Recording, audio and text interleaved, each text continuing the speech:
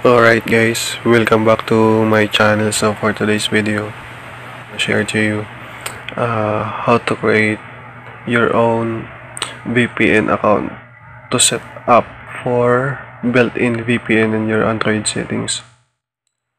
So I just want to show you na connected ako sa VPN. So punta lang kayo sa settings, then other wireless connections, tapos VPN.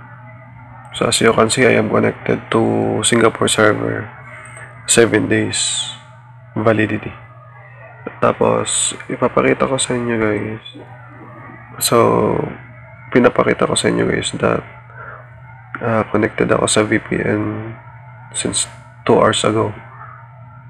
So it's been 2 hours na gumagamit ako ng VPN na hindi siya na di-disconnect.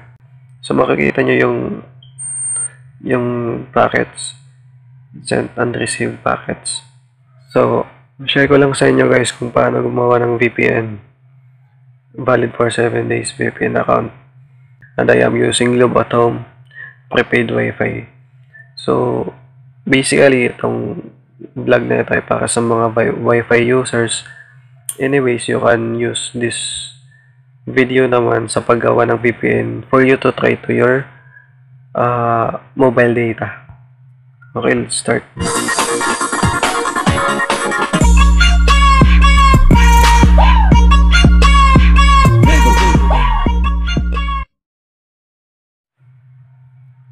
So, punta lang kayo dito sa site na to. So, punta ka lang dito. vpnenchanted.com. So, ang gagawin nating VPN ay hindi SSH at hindi SSL. Ito ay L2TP. So, ayan, nandito na tayo sa VPNchanted. So, dito sa vpnenchanted.com, pwede kang gumawa ng account for VPN SSH and SSL.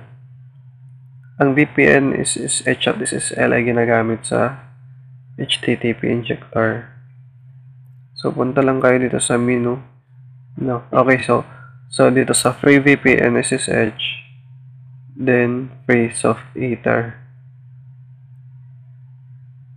So, unang-una guys, gagawa muna kayo ng account na gagamitin nyo para sa built-in VPN.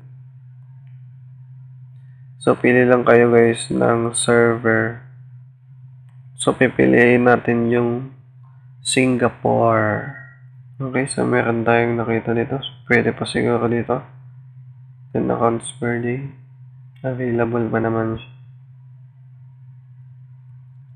So, gawa ka lang ng kahit anong username at password. Sabihin na natin VPN tot. So, sabihin natin VPN tot. Then, password VPN try. Create account. Okay, your soft ether account successfully created. So, ito na siya guys. So, copy nyo lang itong lahat mo to. Copy nyo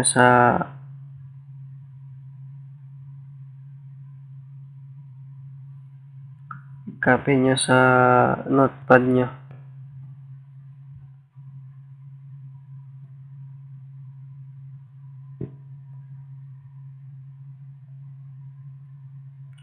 So, kukunin natin yung guys, yung IP address nitong server. So, balik tayo dito sa VPNchanted. Then, nakikita nyo itong show IP.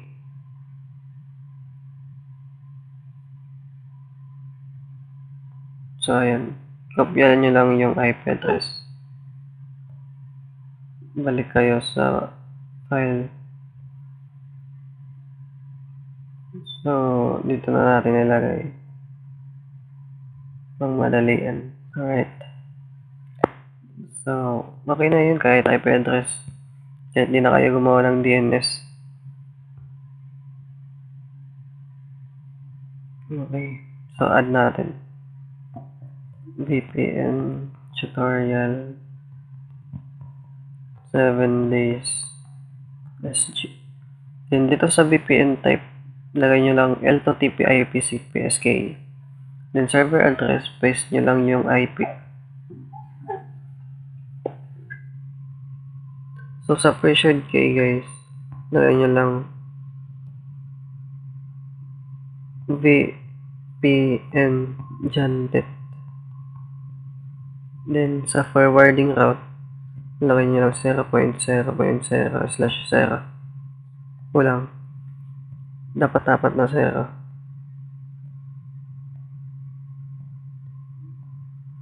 Save. Tapos, tap nyo lang dito, guys. Lagay nyo yung username at password. So, punta kayo dito sa notes.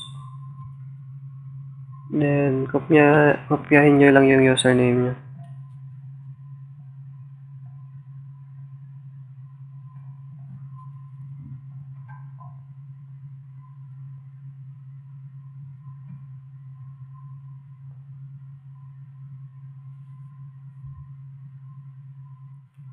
Yung password ay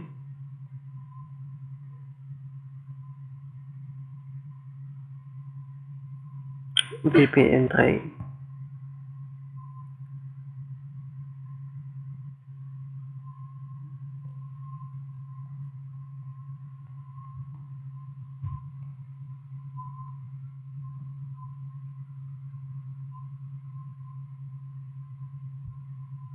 So, ayun guys.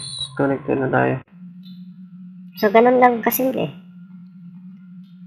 Gagawa ka lang ng account. Tapos, pwede mo nang gamitin sa built-in VPN. So, ngayon, hindi mo na kailangan manghingi ng PHI file para sa HTTP injector dahil marunong ka nang gumawa ng VPN account gamit ang VPN jantet.com. So, ay ipapakita ko muna sa inyo yung packets. So, dito sa packets, pinapakita kung ilang MB na yung na-receive at na-send nyo sa inyo ng VPN or ng bandwidth. So, yan guys, hanggang sa muli, sana ay natulungan ko kayo sa paggawa ng VPN account. At sana ay huwag nyo kalimutang mag-subscribe at i-click ang notification bell for more videos and updates. Sana ay natulungan ko kayo sa inyong VPN activities. Maraming salamat.